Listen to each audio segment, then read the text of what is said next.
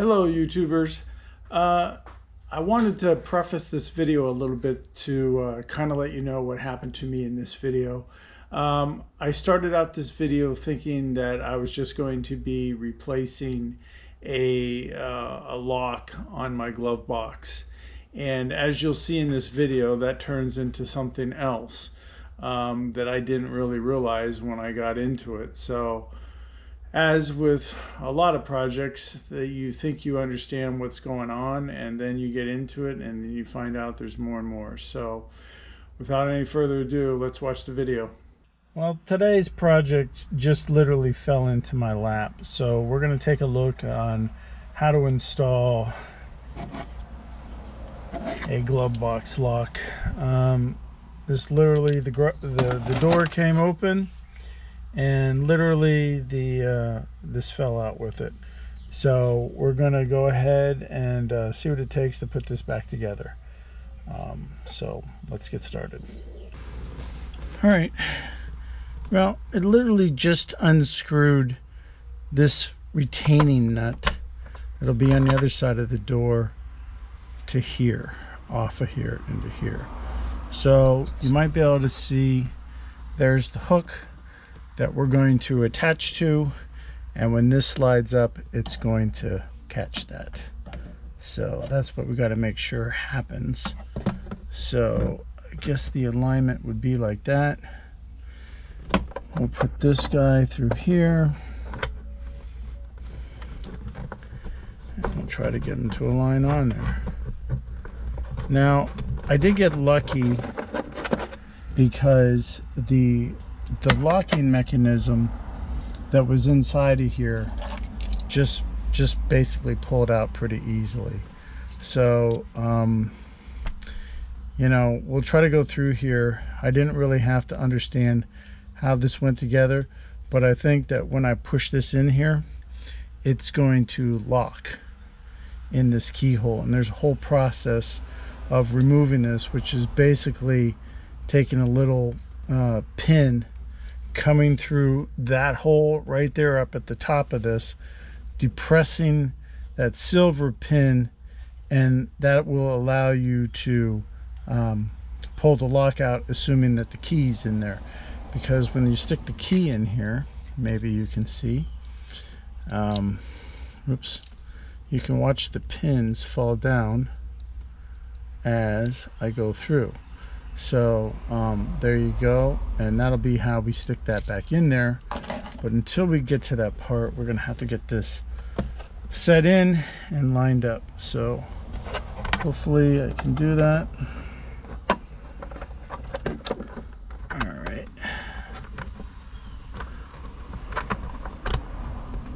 All right. Okay. Come off. Let's sit someplace else. All right, maybe like that. All right, so I'm just using this wrench to twist down that nut, because it looks like it would be a huge Allen wrench, but I do not have one that size. So all right, now I have that on there. My light in here just turned off for whatever reason. Well, I'm not gonna worry too much about it right this second while it's working. All right, so this feels like it's not turning, so I'm gonna guess that I got that tight enough. All right, and the key to this is that I need to get it to go in, and as you can see, maybe, I don't have my flashlight out right now, that is going to engage with that. It looks like it's going to go okay, and then theoretically it would lock if the lock's in there. Okay, so that goes in there. Now I'm going to try to stick the lock in there. Now remember, I did say that this hole had to line up, so I'm going to put it with this. The hole's now over here, so I'm going to stick this with the silver key towards there, or towards that lock. Put that up in there. Alright, seems to want to go in there. And now I'm going to put it in, and I turned it. Oops, it did not stay.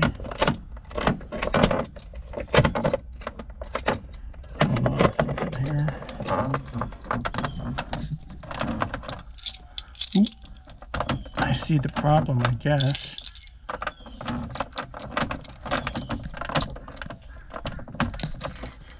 Is that little silver key did not go inside. Alright, let me get my light and let me get a little pin pusher, and I'll be right back. Okay, so up in here is that pin that I'm talking about right there. And if I push it, see if I can, if I'm filming it good. If I can push it,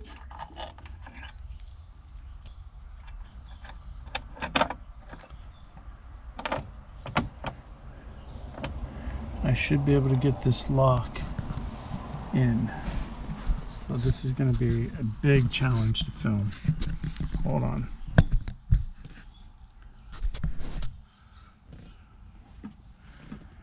Alright. So I'm going to push the pin.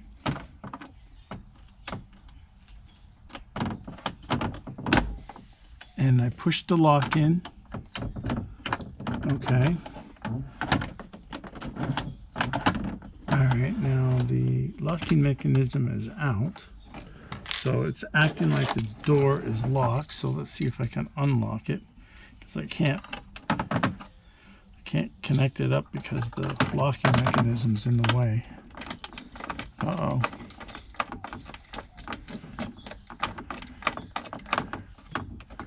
That would be a bad thing, right? Like this isn't the right key for that lock. That would totally suck. I am pretty sure on these locks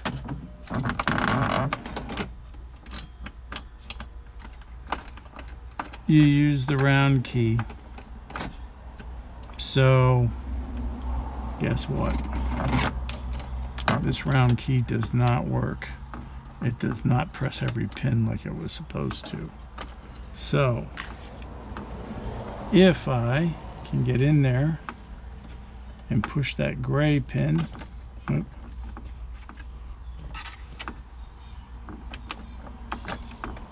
leave the key in there, try to press that silver gray pin in, and if I push that pin in, it just does not release the lock to come out. Probably because it's unlocked, or it's in the lock position.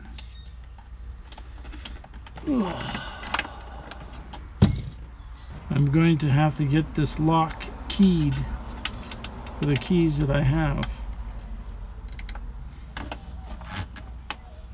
which apparently I do not have. Man, all the things that you learn as you go through this.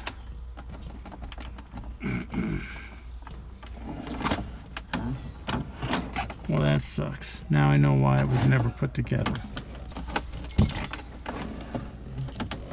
I've kind of got the lock halfway out. Let's see if I can get it to go the whole way. There it goes. Alright, so now I gotta learn about how to key this, how to re-key this so that these pins actually work with this lock. So obviously they must all have to be down for this thing to want to turn, and it doesn't right now. So I'm gonna have to research how to do that. So let me go figure that out.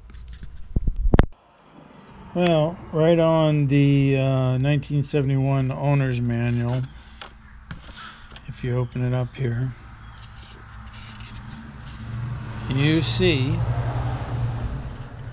that the square key unlocks the doors and the ignition, and the round key does all other keys. So that has to be for the glove box. So I was using the right key, but now I'm gonna just have to verify the pinouts on the lock. So let's do it. To make this work, what basically has to happen is that all these pins here that you see have to be pushed down, except for the silver pin, which is a locking pin. But the rest of the pins have to be pushed down at the same time. Otherwise, the lock won't unseat and let you turn it. So with the key in,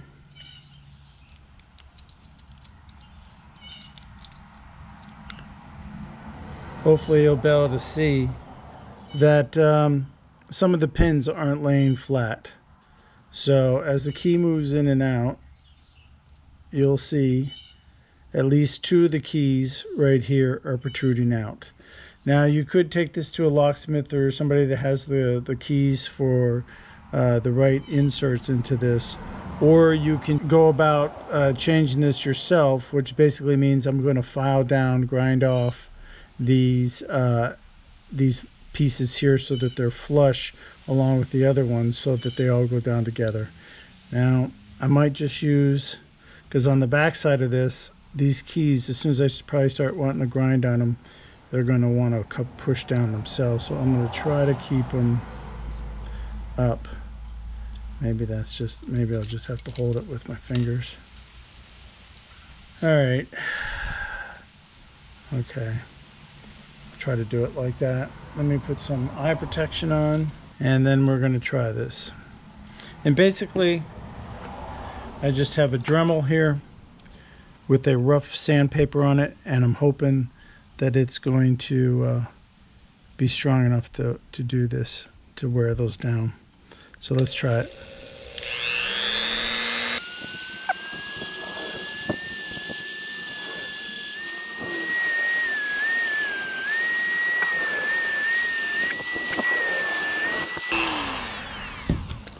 All right, I don't know if that's going to work, but they look like they're all pretty flush down there.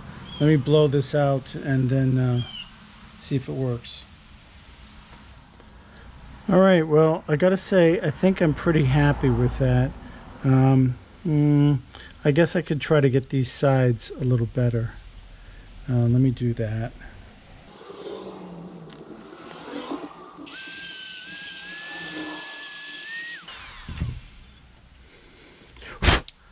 All right, well, hopefully that, just touch that up a little bit. Hopefully that's laying flat enough. So,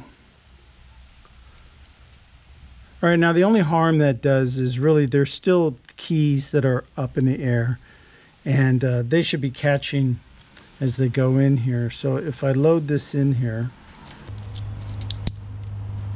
okay, that unlocks it.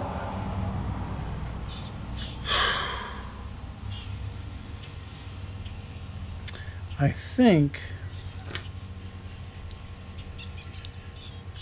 if I had to guess, the problem is this isn't in there. Okay, so if this is in there,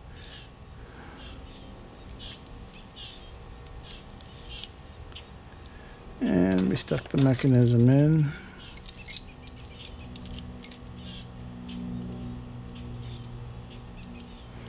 Then we push down the keys, because now they'll need push down.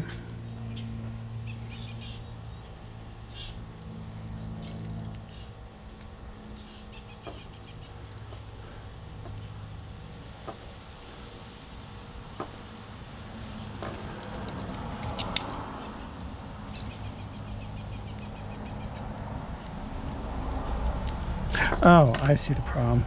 So this has got to be back up. This has got to go in. That has to be pressed down, right? And it locks in there.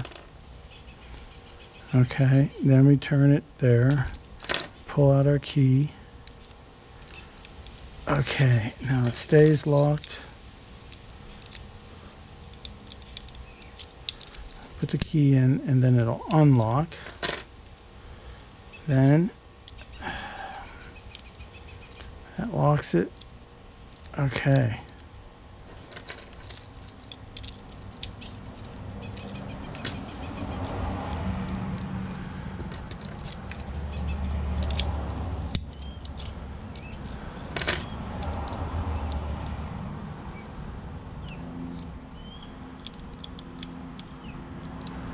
I guess the only good and bad news is, and I'm not sure I remember how this goes, but I don't think you were supposed to have to use a lock to unlock it, but let's look. Put the key back in. I can put it to the lock position, and I understand that should be locked. Nobody should be able to turn it. Put that in there, and then it allows me to unlock it. But if you don't do that, and you just put this, push it in there, it shuts it. Now, the only way to unlock this, apparently, is to use the key. Yeah. Well, I don't think that has anything to do with grinding off the pins. That just allowed me to use the lock as a lock. But for whatever reason now, I can put the lock into, I think that this will be the, I gotta put this back up. Turn it. I can put it, it'll be sitting in the car like that, I believe. It'll be locked. Of course, you can't turn it.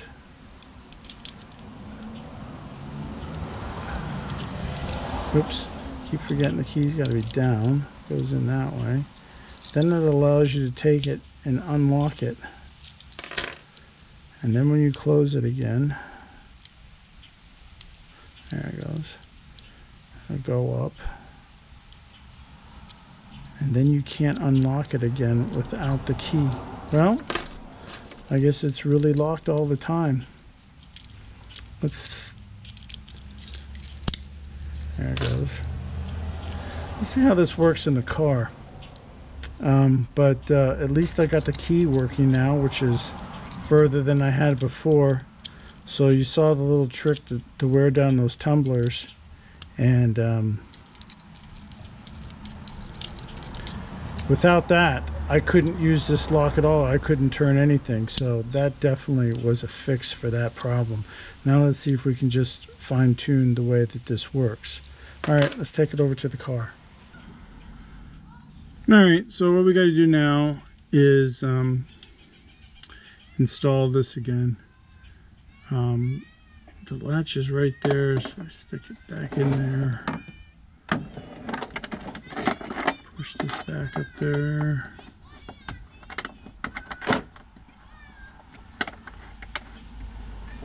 All right. Got this started. Use this to tighten her up.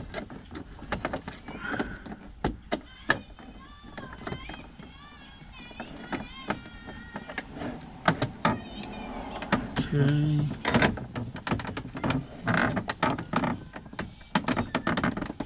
Alright. Guess that's tight. Looks like it lines up. So the window where you gotta get these pins back in there is right here underneath the lock piece. So when I install it, I have to install it this way. Put it behind there. All right, I gotta choke that up. Okay, I did that. Now the piece is in there. Let's unlock it. All right, so it's unlocked. Okay, now. Okay, figure out which way this goes. Okay, so if it's in there, I just don't hear it clicking. Seems to me. So if it's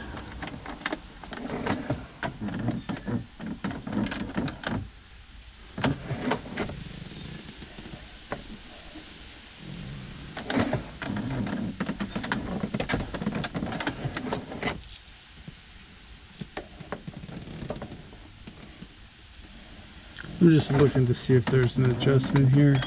I think what it's showing me is that this little bar here could potentially come back further. Okay. I think I just moved it towards me.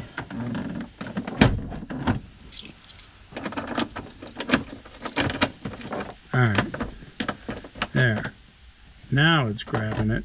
I had to pull the catch for it closer towards me so that it could sink down into the thing there. Alright, that opened up.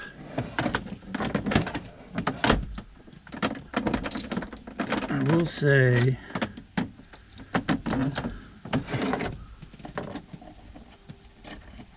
I guess that's tight, I don't know. Let's look. Does not work as nice as a new car, I can tell you that, but it is catching, which is more than it was doing before. It was just flying open all the time. So the good thing is you can't pull the thing out. This is locked.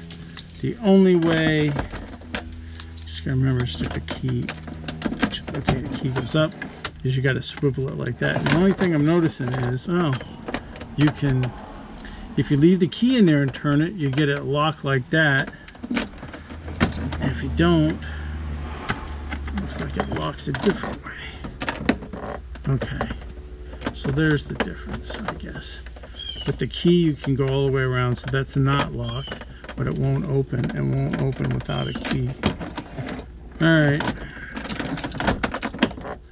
Well, let me tell you, it's an improvement over what it was. It may not be perfect, but I'm going to live with that. I just don't need this door flying open. It's not flying open now, and I'm happy with that. The only way to open the door is with the key. And so, all right, I'm going to consider that a fix, because like before I started with this thing not keyed to this key, I figured out a way to grind down the key so that it would allow it to work, and so that even though this key is not a match for that lock, it still works now. So, and you can't unlock it without a key. Now, how many keys might work? I don't know, but at least you have to have something. So, yeah, so there you go. Well, I hope you found that video informative. I tried my best with what I have, what I think there. Just looking at the condition of that lock and everything, it looks like it might have been a lock that somebody had bought and, you know, new someplace. Just included it in the car. It was never keyed to the car, but you know, they just left it in there but not really attached to the door. So the door was flying open, and I just never put enough resources into looking at exactly why. Now I did. Now I've seen how it should be attached to the door correctly, and then keyed the lock, so at least it locks and unlocks with the key, which is better than it ever was before. So I'm going to consider that a win. And also I have a door lock, the passenger side door lock, with the same problem. The key does not work in that side. It only works on the driver's side. So I think I'm going to use that little technique to fix that so that the key works over there too. It's not a huge problem, but if I can get all the keyholes working with the keys that came with the car, that will be great. So if you like the video, you know, please give it a thumbs up. If you like this kind of content and you want to see more of it, please consider subscribing. And any comments, you know, like, I'm not a professional locksmith. I just find hacks to get the things to work for what I need to do on some projects. Of course, you always like to do things the right way, but then you got to look at the cost-benefit analysis of actually how much money would it charge me at a locksmith to get that working 100% the way it was, and it just didn't seem like that was the best approach for me. So I took a little shortcut. All you need is a Dremel, and you're in business. So until next time, ciao guys.